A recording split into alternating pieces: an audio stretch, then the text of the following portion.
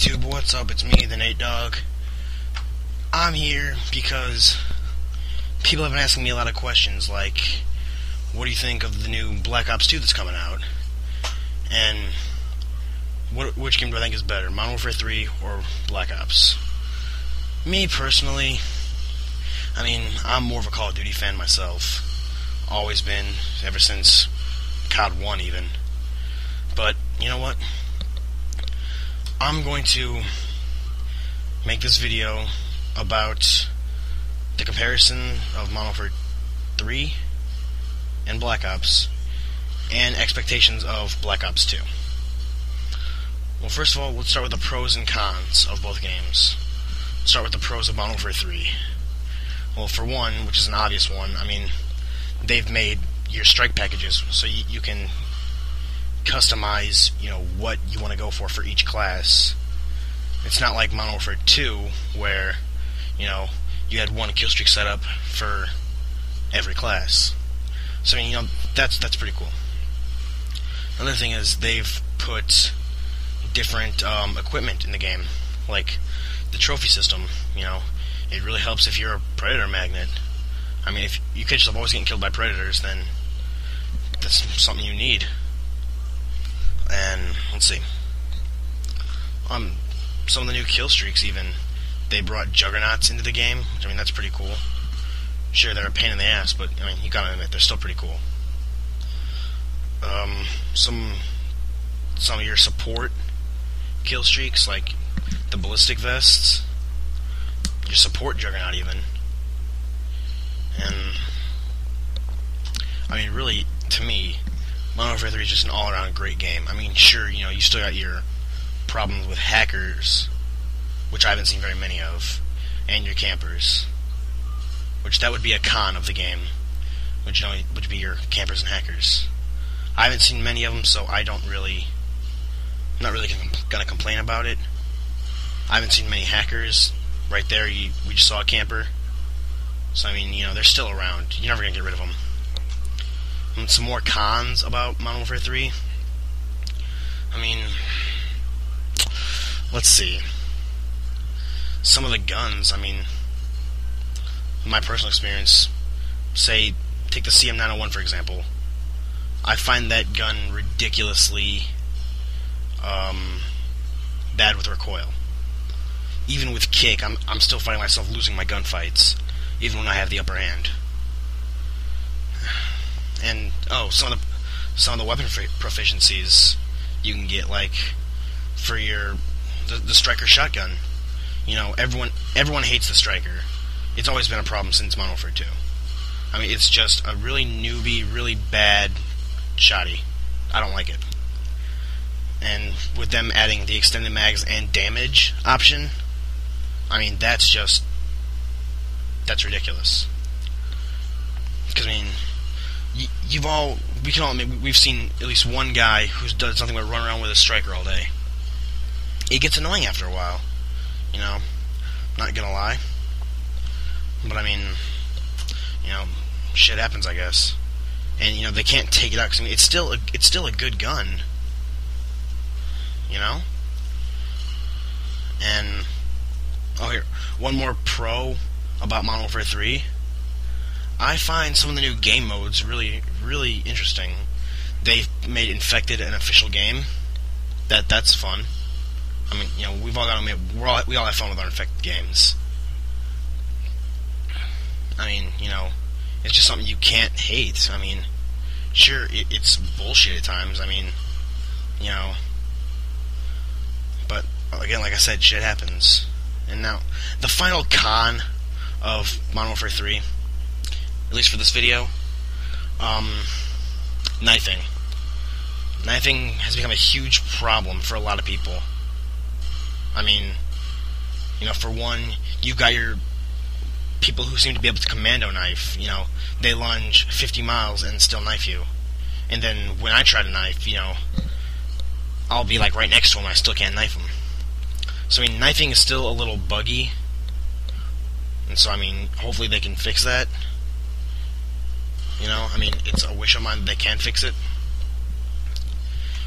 But, I mean, Treyarch is Treyarch, and Infinity Ward is Infinity Ward. Now on to Black Ops. For me, let's start with the cons of Black Ops. Now don't get me wrong, but I absolutely despise the game. To me, that game is just a load of crap. I mean, you've got your overpowered guns, your guns that are underpowered that can't do anything. And then you've got like some of the bullshit kill streaks. I mean, don't get me wrong, a lot of the kill streaks are a load of bullshit. But back in Black Ops, they were just ridiculous. The attack dogs. People would just sit in one spot and camp until they got 11 kills. And they got their dogs. And then they fucked everyone over. Another con, some of the guns, I mean, you know, I'm all for, like, the futuristic, you know, Unreal effect, but some of the guns in the game are just completely unrealistic and just straight out of this world. I like it, but I don't. I mean, some of them are pretty cool. Like, the Death Machine. I mean, sure, it's realistic. You know, I mean, it's a minigun. But, I mean, it's just bullshit, because people sit there, they have 500 rounds just to fuck you up. That's how it is.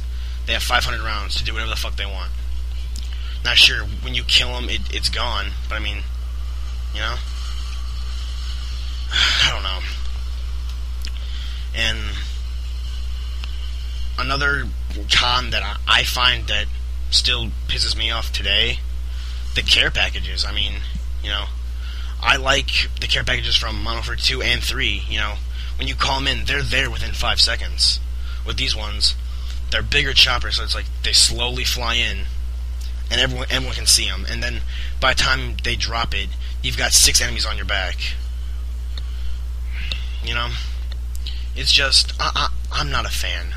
I never really was. And on to the pros of Black Ops. You gotta let me think for a second, you guys. Some pros of Black Ops.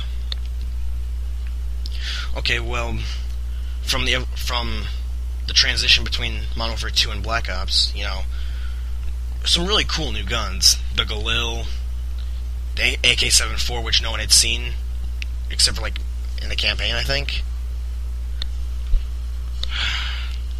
You know, some new guns, and new kill streaks. I mean, you know, the attack dogs, that was like, you know, when we first saw it, it was like, whoa, you know, we've never seen this before.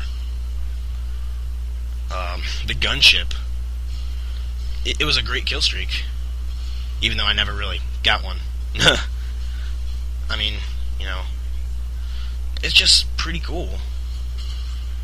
You know, all games have their perks, and one of Black Ops' perks was their really awesome kill streaks. It was so cool when you would get your first gunship or attack dogs. I mean, you know, you felt awesome when it happened. And then when it happened to you, you're just like, what the hell? Another pro, I mean, let me think for a second. I haven't played Black Ops in a while. Oh, new attachments for guns. You know, the dual mag. We had never seen a dual mag before. The reflex sight. To me, it was the same as the red dot, but, you know, some people prefer it over the red dot. So, I mean, reflex sight was pretty cool. Then, you know, you've got your new, some of the new perks. Or new perk positions, I should say. Because some of the perks were a lot of the same. I mean, Warlord, same as Bling. It was just a perk 2 instead of a perk 1. And another really cool thing is that you didn't unlock certain things. You had to buy them. I mean, you know, putting a clan tag and your emblem on your gun. I mean, that was amazing, you know. We had never seen it before. And, I mean, you know, it's cool because, you know, you'd watch the final kill cam and someone would be using, you know, the same gun you were, and then you realize, oh, that's my gun because there's my clan tag. So, you know, it's a pretty cool way to get your clan known. I mean, my clan got a major jump from Black Ops. Not as big a jump as I was hoping for. But I mean, hey, beggars can't be choosers, right? When you're trying to make a clan big, it's just, you'll take whatever you can. And, okay. This video's almost over, so let me hurry up and go into Black Ops 2 expectations. Me, personally, I'm not looking forward to Black Ops 2 at all. I mean, I feel it's just going to be another straight-up rip-off of Black Ops. But I'll bring you another Black Ops 2 video soon. Thanks for watching, guys. This has been the Nate Dog, signing out. Please comment, rate, and subscribe while we watch this awesome Riot Shield final kill. And boink. Alright, guys, comment, rate, subscribe. Please consider joining Clan Nips. I'll talk to you guys later.